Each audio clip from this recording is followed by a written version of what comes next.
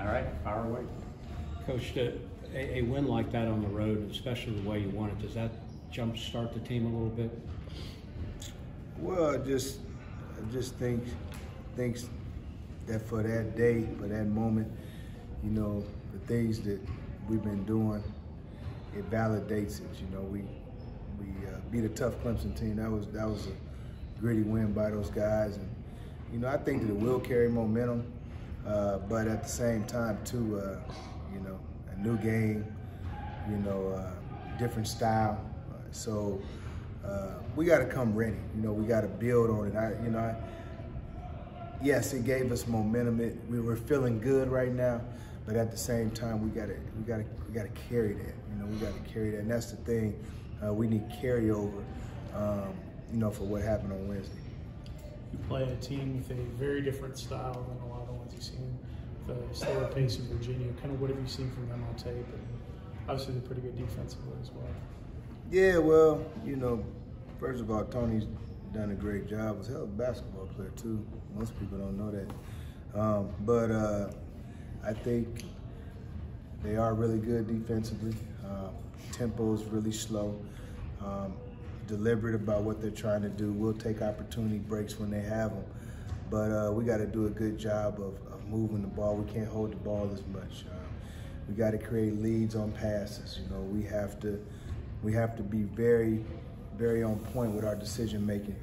You know, so these are things that, you know, quite frankly, we did it last game, but before that, you know, in stretches we weren't doing those things well, and they cost us games, and that's again what I'm talking about with the carryover. But you know, Virginia is a very feisty team. I would categorize them as that, and I think that you know, in watching them, especially their last game against Virginia Tech, you know, Tony must have got after them really well in those practice sessions, because you know, they were back doing the things they do, being in gaps, you know, creating turnovers, you know, really being physical. You know, the physicality of the game, you know, was there for them. So, you know, we got our hands full, but I'm excited about the opportunity. I know the guys are as well, but you know, offensively taking care of the ball, defensively, they work deep into that shot clock. We got to be ready for that as well.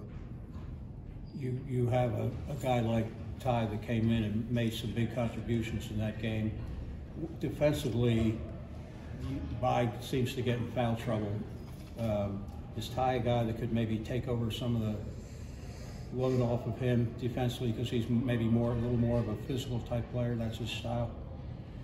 I mean, I think each game is different. So, you know, I mean, he, you know, again, what we ask him to do as a freshman, you know, we ask him to score, we ask him to rebound, we ask him to defend.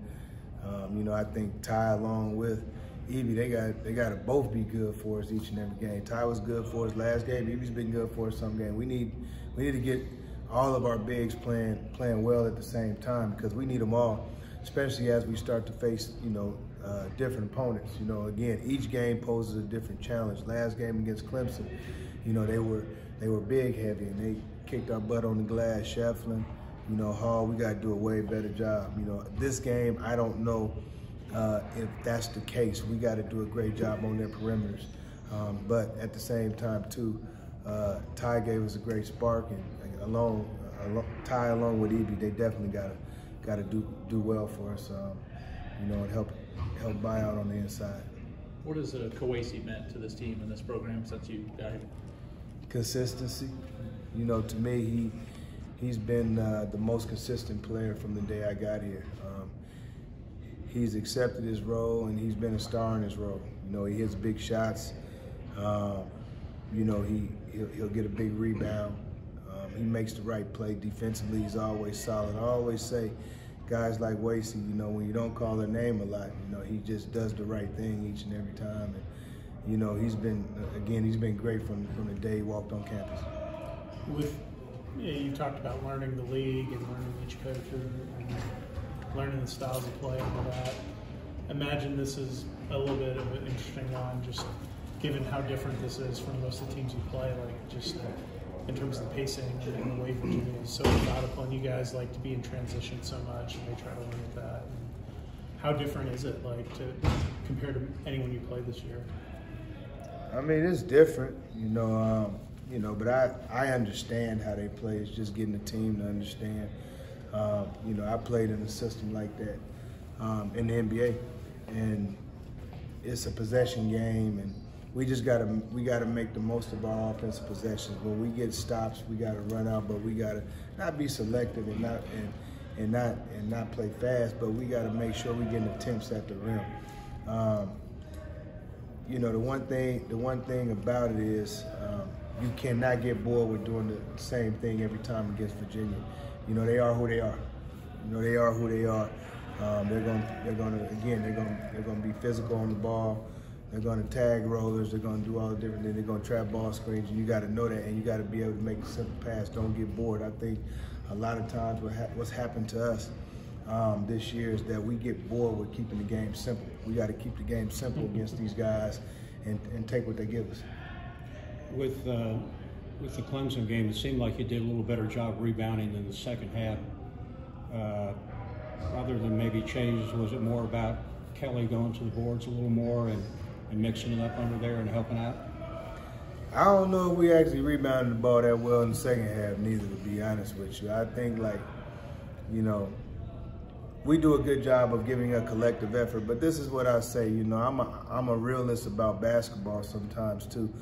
As I'm sitting there coaching the game, I'm saying to myself, at some point, Hall has had a heck of a game. Is he gonna give us one? He finally missed one. He missed the same shot he'd been making the whole game. Is Shefflin gonna miss one?